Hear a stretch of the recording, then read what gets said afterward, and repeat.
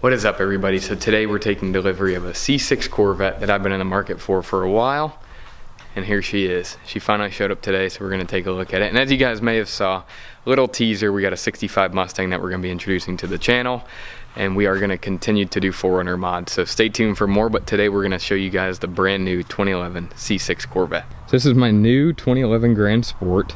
It has 32,000 miles, and she is pretty much bone stock other than a couple of aesthetic mods that you guys can probably already pick out already, but I'm just absolutely over the moon. Wasn't planning to buy one of these, but got a killer deal, so I took it, and I think she's just awesome. It's gonna be a good addition to the channel. So starting from the front, let's look at a couple of the mods that the guy did do. He did a carbon fiber front splitter. This is actually real carbon fiber. I think it looks really good. And then from the front, it has these two little inlet grills, or air vents right there, that I think look really nice. He did debadge the front Corvette logo, which I always liked, kind of emphasize those body lines. He also did LED side marker lights. Those look really good at night. And then one of the best parts I think about the Grand Sport package is, of course, the wide body kit, front and rear. I think it looks awesome, but these brakes. So these are 6-piston brakes in the front, 4 pistons in the back, and they are just absolutely ridiculous. And then this is a carbon fiber front quarter panel. So a lot of people with these Grand Sports, and I don't really like the factory grills. They kind of go up and down in these lines, and a lot of people swap them to the ZR1. So this is a ZR1 front quarter panel, and he got the carbon fiber ones because you can still see a little bit of the weave through the paint. Don't know if that picks up in there, but it's pretty cool. The one thing I don't like is he color matched the vents to the calipers, and to me, I don't know, they just pop a little bit too much, so I'm probably going to be swapping that back to factory black. So there's the rear brakes. I think they look awesome. I'm a little iffy on these tires, or wheels I should say. I'm kind of a fan of the C7 Cup wheels. Let me know if you guys agree. Kind of going for the Batmobile look. There's the LED side markers as well. Now, he did add this carbon fiber duck spoiler. I think that's what they're called. I was a little iffy on it when I saw it online, but once I got in person, I do think it just really looks good from the rear.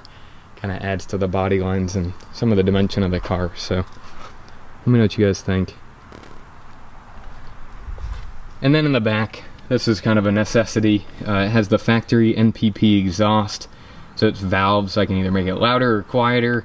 And right now he has pulled the fuse, or I say he, I guess the previous owner, to make it just kind of loud all the time. So it sounds really, really good at startup. I'll put a couple clips here.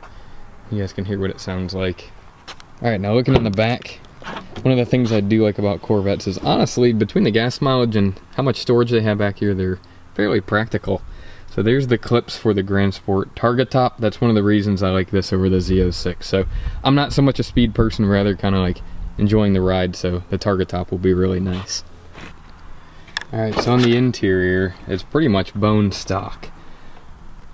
And it's really, really nice. I do like these C6s compared to the C5s, but honestly these do not compare to the C7s. So they get a bunch of slack, but I come from a C5, so this is really nice.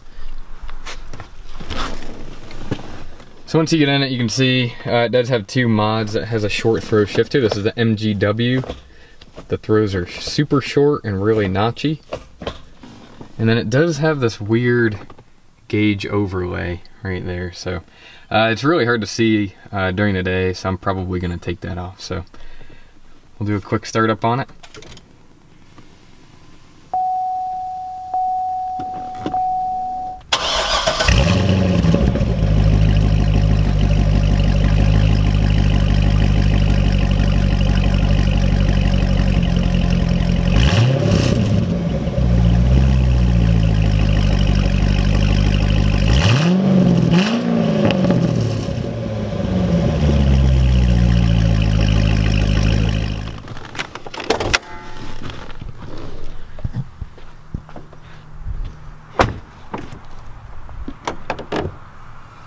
Alright, so this was the best part. This was really what I wanted when I got an LS3 Corvette. I wanted the LS3 unmodified. So it doesn't even have an intake, doesn't have headers, it's completely bone stock. So you don't see this very often, especially from Corvette owners. They like to modify them pretty quickly. So we may modify it. I just kind of like it being a blank slate how it is. So let me know what you guys think. If you guys want to recommend any mods, if you want to see anything in specific. Again, we're still going to be introducing the 65 Mustang to the channel, and I'm going to continue to mod the 4Runner. I actually have a handful of videos for that. So welcome to the family. Hopefully you guys enjoy. We'll get some videos pumping out on it.